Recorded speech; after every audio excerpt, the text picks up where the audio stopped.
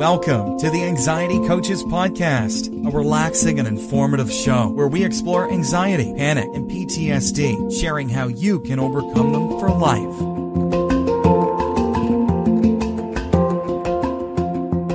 Aloha! Welcome back to the Anxiety Coaches Podcast. I'm your host and coach, Gina Ryan, and I am so happy to be with you again today as together we can consider the many ways to bring your mind and body back to its natural peace and calm. In today's episode, I'm talking about how to rest without feeling guilty.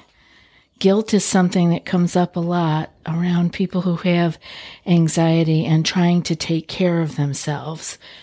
We also feel like we are a burden sometimes because we have our little anxious idiosyncrasies and we don't want to act like we can't get everything done, and so heaven forbid we should really rest. But I want to tell you today, you not only need to rest, you need to rest without feeling guilty. So I wanted to start today with our quote because I think it sets us up nicely for this conversation I'm having with you. And this is from Marcus Aurelius. He said, "When you arise in the morning, think of what a precious privilege it is to be alive, to breathe, to think, to enjoy, to love."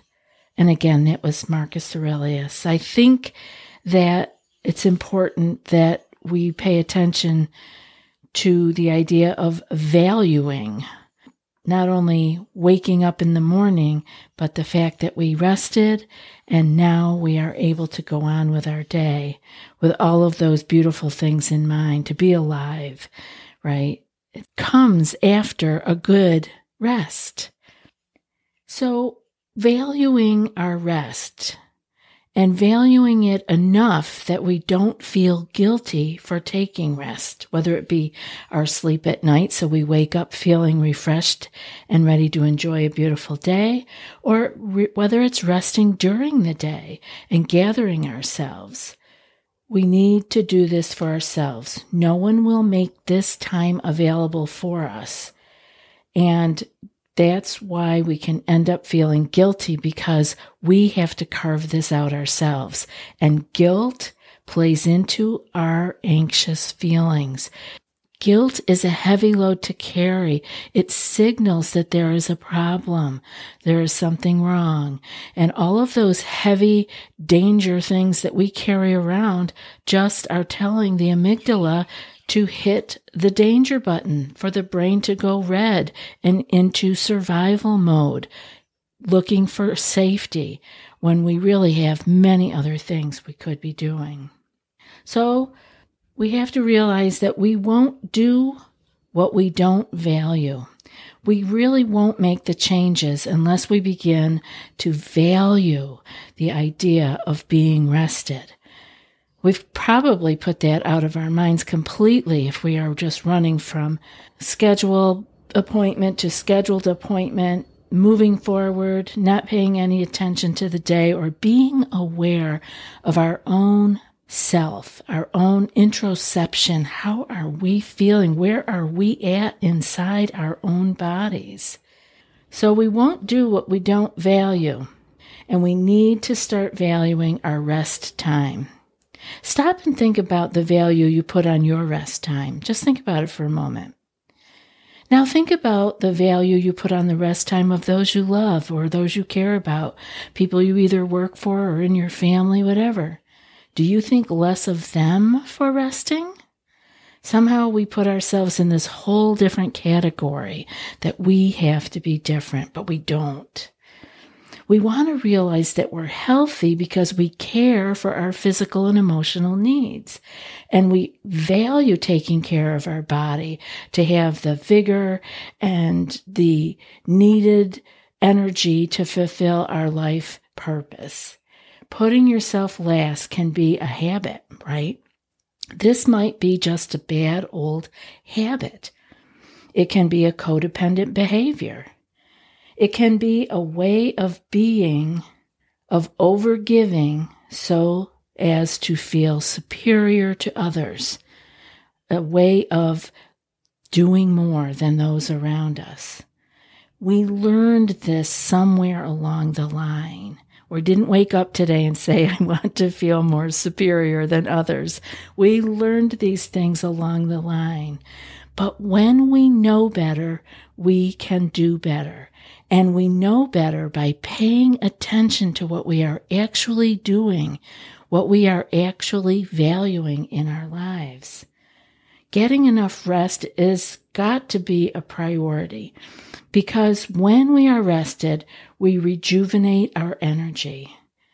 Relaxation and rest time is when we can recharge our batteries and clear our heads. And this makes us so much easier to be around and to do all the things that we so desire to accomplish. When we're rested, we feel in control of our emotions. This is super important to remember. When we are rested, we are in better control of our emotions. We're probably not really fully in control of our emotions ever, but we are more in control. We're more aware. And therefore, we can take those pauses and make the best decisions for our own lives.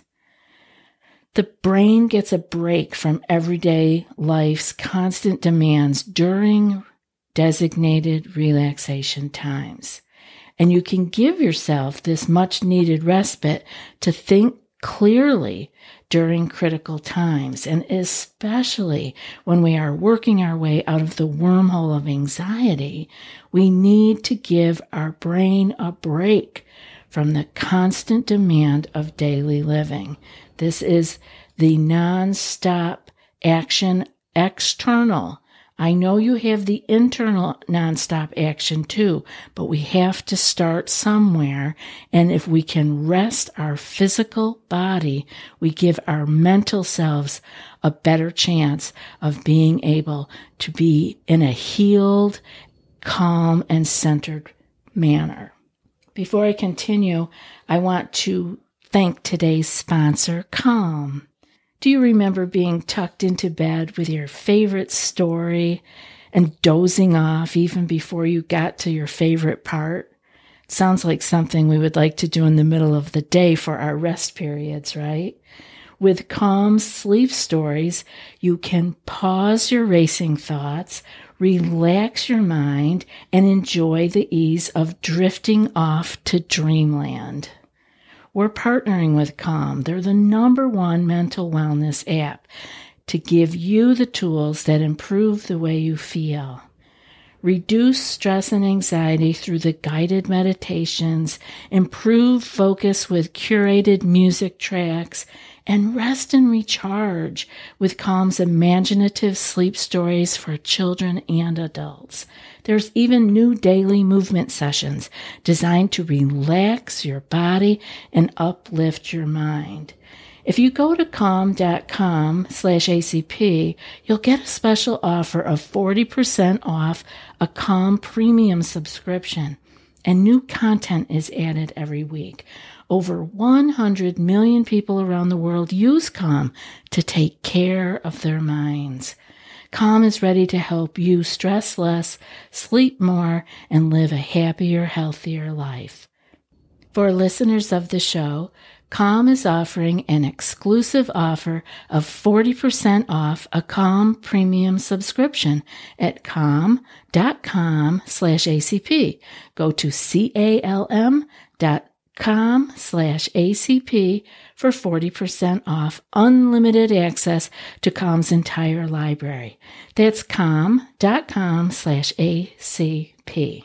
So we want to get into the place where we are scheduling times of rest during our very busy days. I know it sounds almost impossible, but once you start doing it, you're going to realize that this was necessary all along. And it was probably a missing piece in why you couldn't really seem to get ahead of the game, why you always felt like you were behind the 8 ball, right? So we want to respect the periods in our schedule that we designate for relaxation. the times where we are unavailable for other tasks. This doesn't have to be a big deal. This is not me asking you to go to the spa, to go away for a weekend with the girls or the guys. It is carving out a half hour, 15 minutes, 5 minutes, different places in your schedule that you can have for you, for relaxation, dedicated to relaxation. And remember, during these times, I want you to be unavailable for other tasks. This doesn't mean scrolling through the email to make sure nothing super important came in. Everything shuts down just for those few minutes.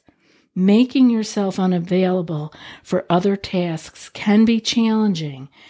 And, at times it's going to feel like it doesn't even make sense to do it because it's going to feel like it's less important than all the other things you have to do. Really, if you are thinking like that, it makes the time out for rest even more essential for you. It's been said that if you don't have an hour to meditate, you need to meditate for 2 hours because you are that far behind on being able to take care of yourself. You need even more. So keep that in mind. Make yourself able to do this. So no matter how hard we work, there's always going to be something else that can be done, something left on the to-do list, right? So I want you to draw a line in the sand and say, enough is enough. This is my rest time. Boundaries around our time are non-negotiable. You have to be strong with this. And we're so used to being perhaps people pleasers or just down on ourselves that we don't deserve to take a break, or just in the habit. A lot of this could just be habit that you go, go, go, go, go.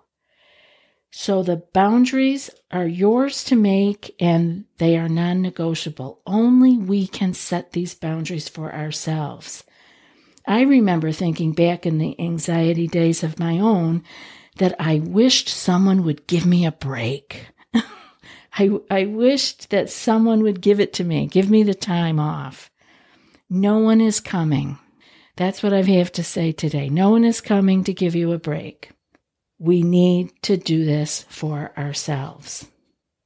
Another point for not feeling guilty about getting your rest is setting a time for yourself that every night you have a point in the evening that you stop, a designated time, a stopping point, and stick to it regardless of what happens.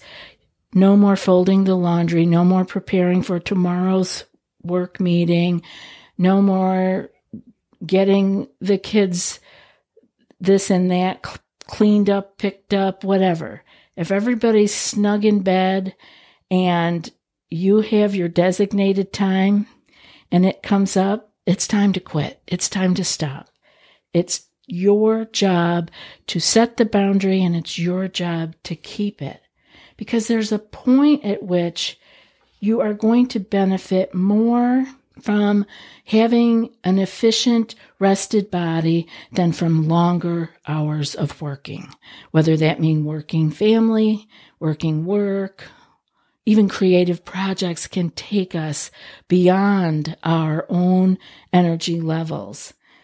So this is a tough one because we feel like we can if we could just get this last few things accomplished, we'll be ahead of the game for tomorrow. Anybody had that feeling? I am extremely guilty of this. If I could just finish up these last few things, I will be ahead of the game tomorrow. And then tomorrow I can rest and feel more at ease. Unfortunately, this just isn't true. It never works out this way. Tomorrow's work will fill the time available. You've probably heard of Parkinson's law, right? Parkinson's law says work expands to fill the time allotted for its completion. So I'm here to tell you that rest is really the better bet. You want to take time to rest your body, and you want to rest it free from guilty feelings. Remember that.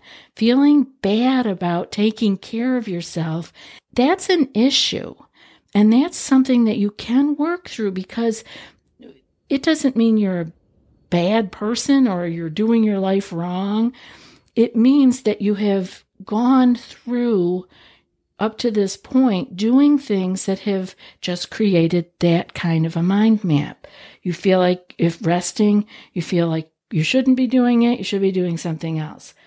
This can change. We do these things, again, we are either taught them, we pick them up from culture, we pick them up in school, whatever, parents, new work environments, our own self-pressure to be the best, right?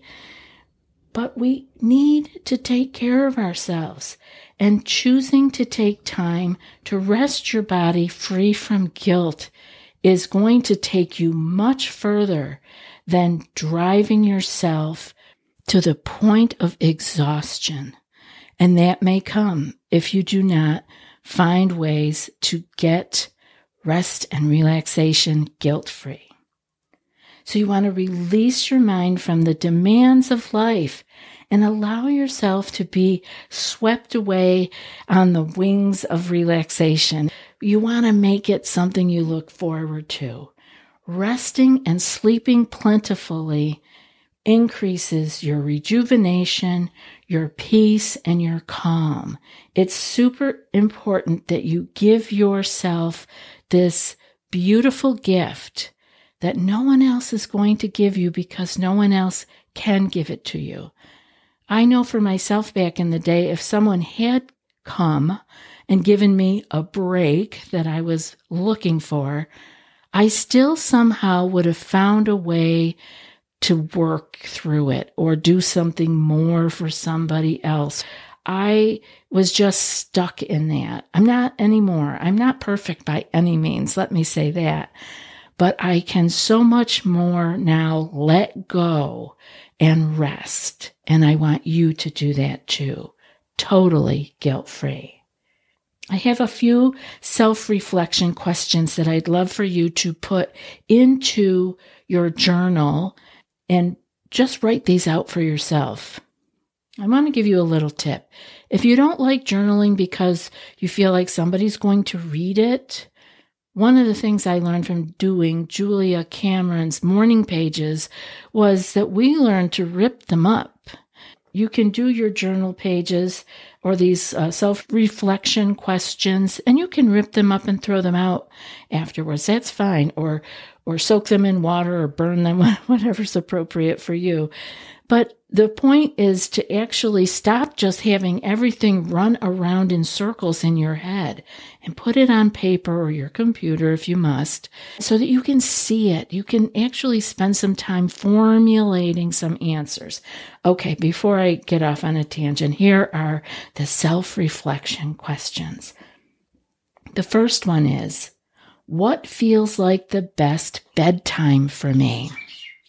Now remember, there's no right or wrong answers here. This is all just food for thought. The second one is, how do I benefit from resting enough? The third one, why is it in my best interest to create the time for relaxation? And the fourth and final question, what times can I schedule for rest? Take the time to write these questions and answers out. It's your first step toward resting without guilt. I so love being here with you, and I appreciate you tuning in and listening to the show. I'll be back before you know it. That's it for today's episode. And before I read today's quote, I want to put out a personal invitation to those of you who would like to take your healing and your clearing of your anxiety panic to another level.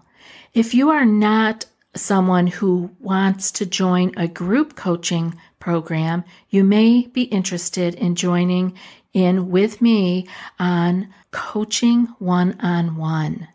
You can learn more about that at the website, anxietycoachespodcast.com, and go to the one-on-one coaching page.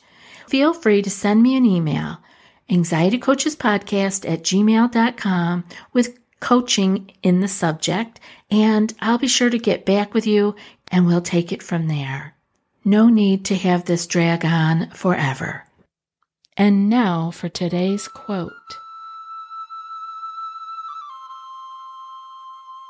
When you arise in the morning, think of what a precious privilege it is to be alive, to breathe, to think, to enjoy, to love. And that's from Marcus Aurelius. I'll be back in a few more days with another podcast. Until then, be well and aloha. Thanks so much for joining us for today's episode of the Anxiety Coaches Podcast. Find more information at theanxietycoachespodcast.com.